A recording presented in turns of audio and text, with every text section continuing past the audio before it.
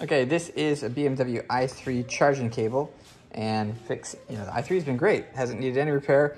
This is going to be its first one. It'll be on its charging mechanism. You can see it's done its duty over the years, but it has been totally melted and fried.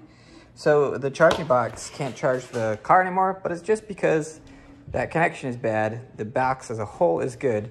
So simply, I'm going to snip this off and try to put on a new one.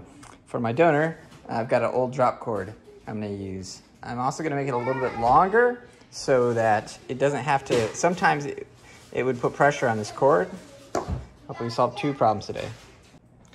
Okay, so this orange one is our extension cord, and it's served a good life. It still works too, but it's breaking up in places. I've, patched it with tape a couple of times. It's on the end of its life, and today it's going to go to a good cause. I'm going to cut it, and we're going to see if we can use it to splice into the BMW harness. So first thing we'll get to see is what does it look like inside this one. There you go. Looks like we have 3 wires, which... Do not touch it or you'll get electrocuted. Okay, I won't.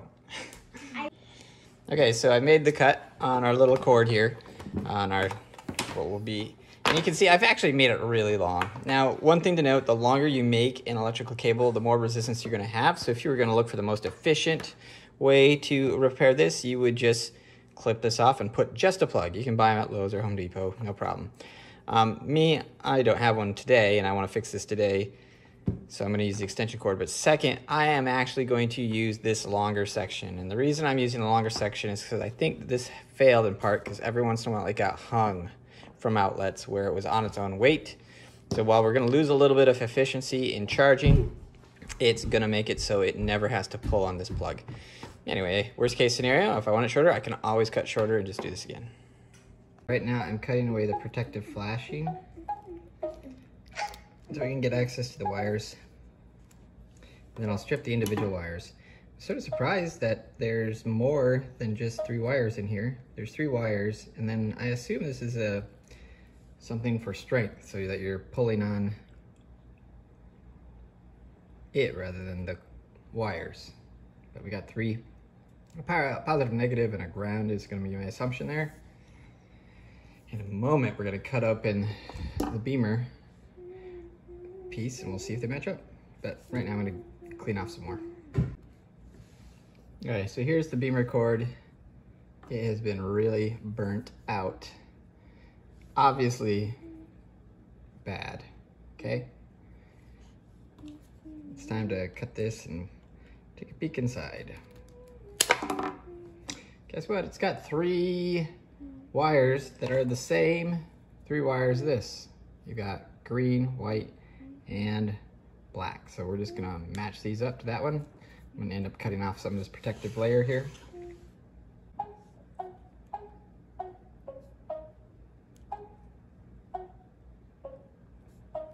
Well, I think this is very confusing. I think this is very confusing. This is very confusing. Because I put in a lot of stuff. Like really the world gets lots of things. Way more than this one. Really dusty inside. I think it's really confusing. You're really confusing.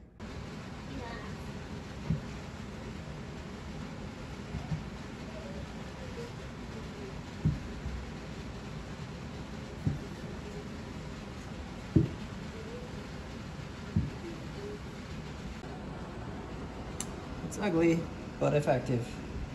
They're all soldered up.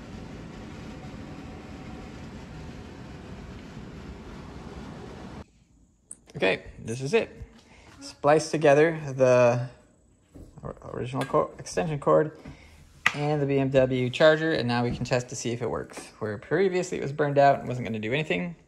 I'm going to plug it in down here. In. There we go. It's back to life. Nice. Anyway, there you go. You can save them. Okay, so this is what the updated cord looks like outside. You can tell it's really long. There's the box. And it's charging. And that is charging the 3. Overall, this has come in really handy because sometimes when we go on trips or visit people, or you know, maybe get into an emergency that you need to charge someplace strange, it makes it so you can actually still plug in.